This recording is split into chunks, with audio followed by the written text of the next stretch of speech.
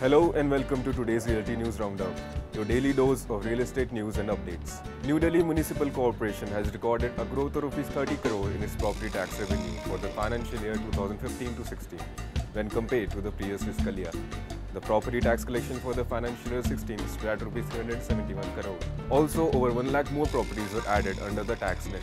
Agitated flat owners of Amrapali golf homes protested on the streets of Noida on April 23rd against the developer.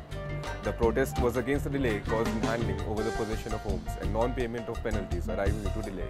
The project spreads over an area of nearly 60 acres in Greater Noida West.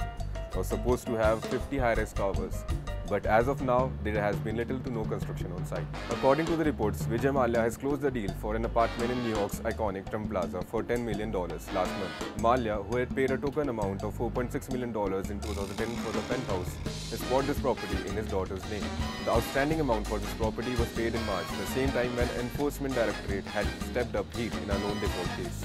Amir Khan's wish to buy his ancestral home, Khwaja Manzil in Varanasi, is in trouble as it is a disputed property. The process of buying the property has come to a standstill as the owners are not willing to sell the property. Thank you for watching today's Realty News Roundup. For more updates and news, log on to our Facebook, Twitter or Instagram page.